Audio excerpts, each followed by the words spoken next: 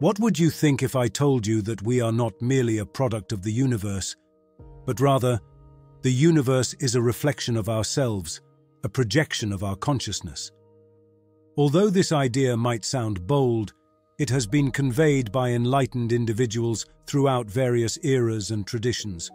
And it's not just from the spiritual realm. Renowned scientists and researchers, such as Robert Lanza, have also explored and supported this perspective. Robert Lanza developed his theory of biocentrism as a radical way of understanding the universe, where consciousness is fundamental in the creation of reality. Lanza, a biologist recognized for his work in regenerative medicine and stem cells, combined concepts from quantum physics with biological principles to propose that life and consciousness are not mere byproducts of the universe, but are central to its existence. According to Lanza, time, space, and matter do not exist independently of conscious perception. Instead, they are constructs that emerge from consciousness.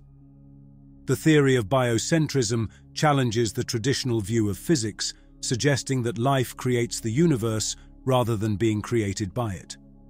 Lanza developed this theory by observing how consciousness seems to influence quantum phenomena and by questioning the fundamental nature of reality from a biological perspective. In this video, we will dive into this fascinating idea that connects science, consciousness, and spirituality. We will explore the true nature of matter and reality itself, approaching it from different angles. We'll see how, by accessing the quantum field through our consciousness, we can alter the vibrational energy that we perceive as matter and consequently transform our reality. Additionally, we'll examine the powerful role that our subconscious mind plays in the reality we experience. We'll discover how, through specific techniques, we can reprogram these subconscious patterns to create a life more aligned with our desires. And not only that, we'll also explore how, by modifying our brainwaves and using visualization, we can directly influence the quantum field, shaping and transforming reality in our favor. At the end of the video, you'll find a practice that you can perform to achieve this. Exploring the nature of reality. Have you ever wondered what lies behind the reality you experience? Is this reality we perceive truly material and physical? When we observe matter at the atomic and subatomic levels, we find that it is mostly made up of empty space. Only a tiny fraction of its volume is occupied by the nucleus and electrons. Within the nucleus, protons and neutrons are composed of quarks and gluons, which are not matter in the traditional sense, but excitations of force fields. In quantum physics, the universe is believed to be composed of constantly fluctuating quantum fields. Subatomic particles, such as quarks and electrons, are simply vibrations of these fields. These fields represent forms of energy and probabilities, meaning that the more we analyze matter, the more we realize that what we perceive as solid is actually 99.99999% empty space. What we perceive as matter is actually energy organized in a specific way, vibrating at a certain frequency. The entire universe that we perceive as solid, tangible, and physical is not composed of matter in the traditional sense, but of energy. Quantum physicists call this fundamental energy the field. This field is defined as invisible forces in motion that influence the physical world. It's fascinating to see how this definition aligns with what has been used for millennia by sages and enlightened individuals from various traditions to describe the spirit. Our thoughts and emotions have a vibration and energy that can interact with this field, thereby shaping our reality. Everything in the universe is in constant vibration, and just as particles are organized according to their vibration, the same occurs on larger scales, like attracts like. Let's remember 2 of the 7 hermetic principles of the Kybalion. Everything vibrates, and as above, so below. Resonance. Resonance is the phenomenon that occurs when one vibration or energy frequency influences another, amplifying it. If you vibrate at a frequency of scarcity and fear, you will resonate with similar situations, increasing your level of vibration in the frequencies of fear and scarcity. Everything that resonates at the same frequency syncs up. The same happens in reverse. If you're vibrating positively, you will sync up with more positive situations, increasing your positive vibratory energy. In other words, our personal vibrations determine what we manifest in our lives, connecting us with experiences that are in tune with our own energy. As you raise the frequency of your vibration, the world around you adjusts to that new vibration. Thus, when you move to a higher dimension of consciousness, the reality you experience also changes, even creating retrocausal effects. The all is mind, the universe is mental, the Kybalion. The entire universe is mental. What you perceive in reality is not material. It's a projection of your beliefs, subconscious programs, and expectations, similar to what is observed in the double-slit experiment. The double-slit experiment is one of the most famous experiments in quantum physics, demonstrating how conscious observation can influence the behavior of particles. When scientists fire subatomic particles, like electrons, through 2 slits without being observed, these particles act like waves and create an interference pattern on a screen, behaving as a probability field rather than a solid particle. It's as if the particle passes through both slits simultaneously, interacting with itself and generating a pattern similar to the one formed when 2 stones are thrown into a lake. However, when a device is installed to observe which slit the particle passes through, the wave pattern disappears, and the particles behave as if they had only passed through one slit, acting as solid objects. This experiment suggests that the act of observation alters quantum reality, and that consciousness can influence the behavior of matter. Until consciousness intervenes, the matter in the experiment exists as multiple probabilities that coexist and interact.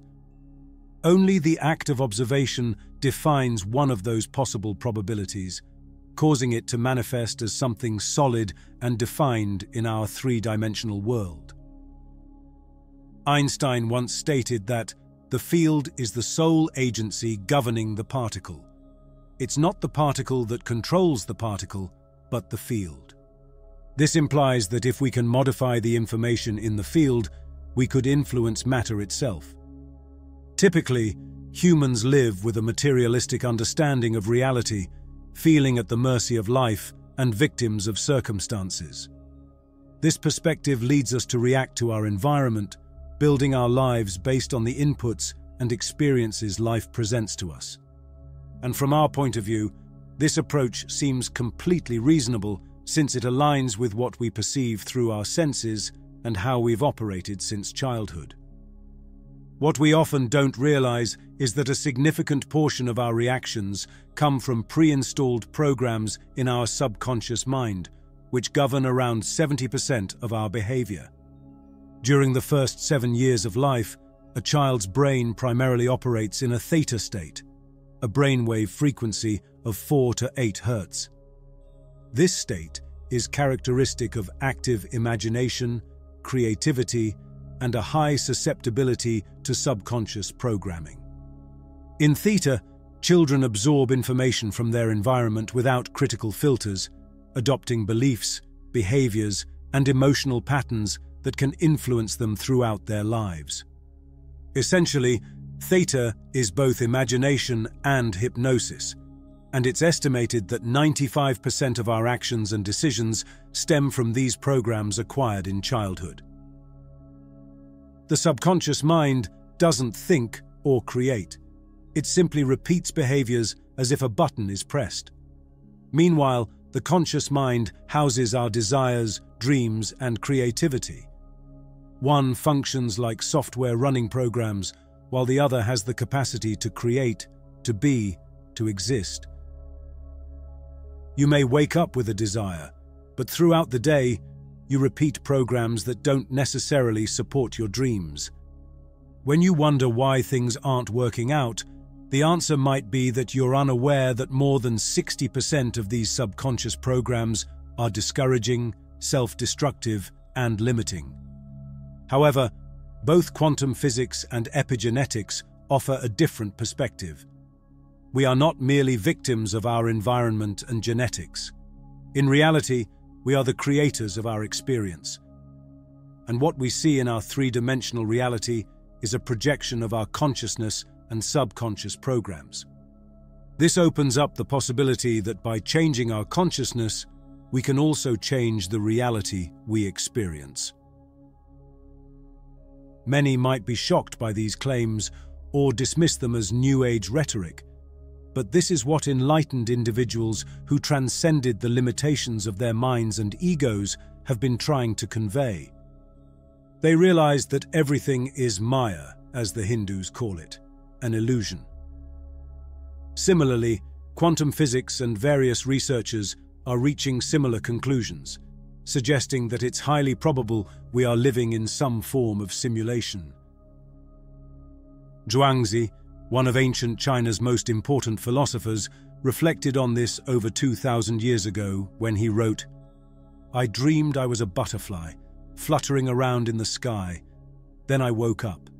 Now I wonder, am I a man who dreamed of being a butterfly, or am I a butterfly dreaming I am a man?" Consider this. Every night when we sleep, we dream. Entire worlds unfold within these dreams, indistinguishable from reality to us when we are immersed in them. In these dreams, countless events occur, and many characters appear. But where do these worlds and characters, which we perceive as separate from us, come from?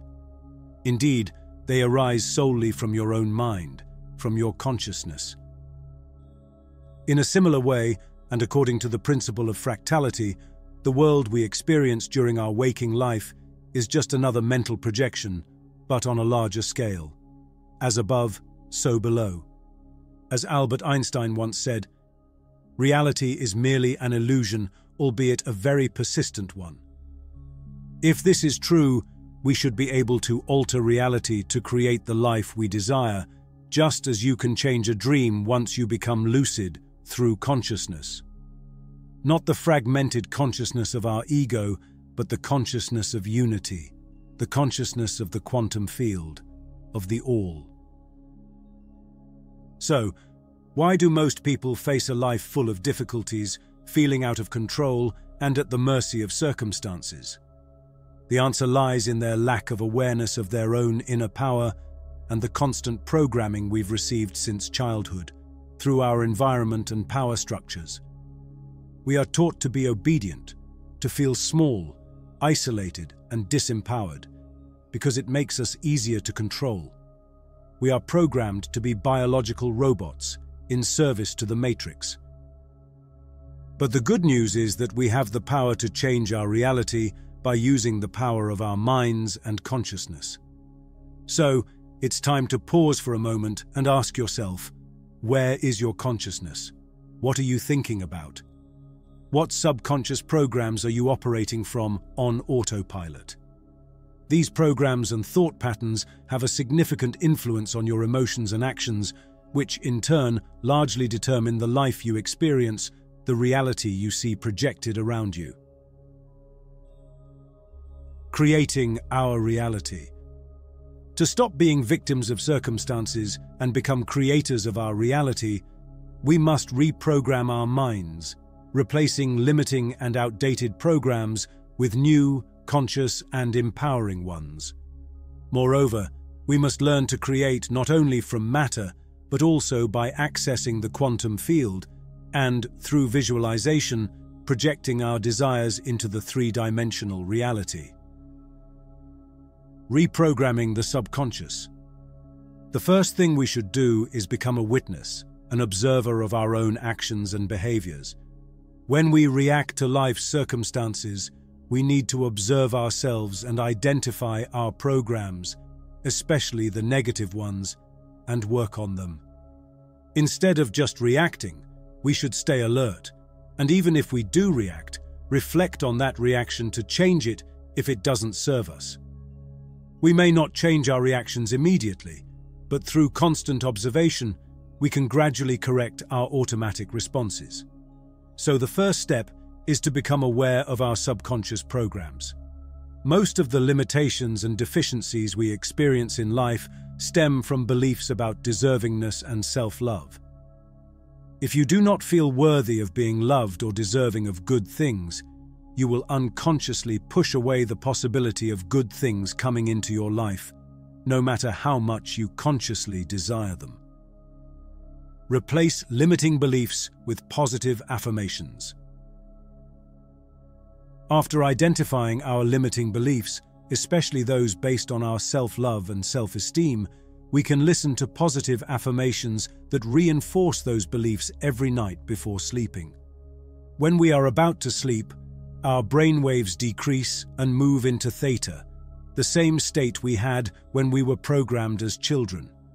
But this time, the intention is to choose how we reprogram ourselves. We can create affirmations based on our limiting beliefs and subconscious programs that we want to change and record them in an audio. These affirmations should always be stated in the present tense. Instead of saying, "I will be abundant," they should say, "I am abundant." The idea is to listen to these affirmations as we fall asleep and continue listening to them as we drift off, as our subconscious mind will keep hearing and integrating these affirmations. Including some relaxing music or, even better, binaural sounds can help. Essentially, what we are doing is self-hypnosis. Again, repetition is key here. Just like when you learn to drive or play an instrument, repetition is fundamental to introducing a new program. Be consistent. Creating from the quantum field. To create from the quantum field instead of from matter, we need to connect with the source and create from fullness. By focusing our attention on the present, we transform from physical beings to pure consciousness. In this state, we withdraw our energy from the three-dimensional reality, our senses, and our body, and deposit it into the void. This void is filled with frequencies and energy, with probabilities waiting to materialize into our three-dimensional reality. When you open up to the nothing, your brain becomes more coherent. The compartments that were previously divided unify, and the entire brain begins to resonate at the same frequency. This state of resonance makes the brain function as a single neural network, with synchronized hemispheres, creating a sense of fullness and connecting you with the field, with the whole. As the brain shifts from beta waves to slower waves, electrical signals are generated that represent your intention, and the clearer your intention, the stronger the signal. At the moment you stop being yourself and access this state of unity, you are impacting the consciousness of the whole as you have become that same consciousness. Then the entire universe responds to your request, synchronizing with your intention. But another key factor is the energy of your heart. Pure love is the energy of the source. Imagine you are a ship. Your mind's intention acts as the rudder that guides you, and your heart as the engine that propels you. You should fall in love with your desire, feeling it as if you are already experiencing it, feeling the joy of the desire already manifested in your life, and the magnetic field of your heart will take care of attracting it to your reality. The heart generates a magnetic field that extends up to 3 meters. The more coherent your heart is, the more energy it contains, and the more you can attract your future. You send the signal through your expanded consciousness and attract the experience through the feeling of your heart. You do not need to search for anything. When your energy resonates with a possibility in the quantum field, you begin to see synchronicities, coincidences, opportunities, and significant events that bring you closer to what you desire, not only in trivial details, but in transcendental aspects of your life. Next, I leave you with a practice to create from the quantum field. Find a comfortable place where you can sit or lie down, preferably with dim light. Count down from 100 to 0, visualizing the numbers in the space between your eyebrows. Elevating your eyes slightly, about 20%, helps the brain enter alpha waves. If you get distracted or lose count, simply resume from where you left off. When you reach 0, you will be in a state of deep relaxation. Your breathing and heartbeat will have calmed, and your brain will be vibrating in more coherent alpha or theta waves. In this state, visualize what you want to manifest in your life, whether it is an experience, a personal change, or any goal you wish to achieve. Imagine you are already living that experience. Visualize yourself already in the achieved experience, recreating every detail in your mind. Visualize yourself as if you were programming a game that you will then experience in your three-dimensional reality. Live the scene as if you were there, feeling every detail. Imagine touching a surface and feeling the textures, making the experience in your imagination as real and vivid as possible. But the most important thing is to focus on the emotions. Feel full of gratitude and excitement because your desire has already been fulfilled. You can practice this exercise at any time, but an excellent option is to do it before sleeping and then listen to an audio with positive affirmations until you fall asleep. It is also ideal to do it just upon waking, as at that moment the brain is in waves close to alpha.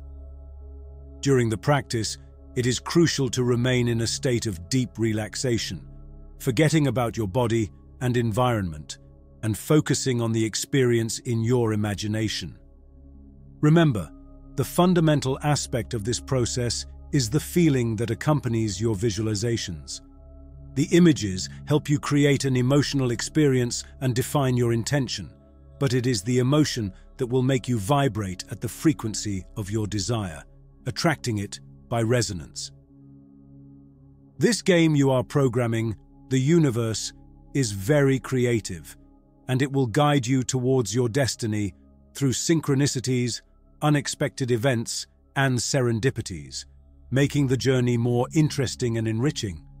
Of course, we should also take physical actions that support our desires, but these will be actions that arise in a fluid and natural way. That's it for today's video. I hope this information has been useful and enriching. Thank you very much for watching until the end. See you soon.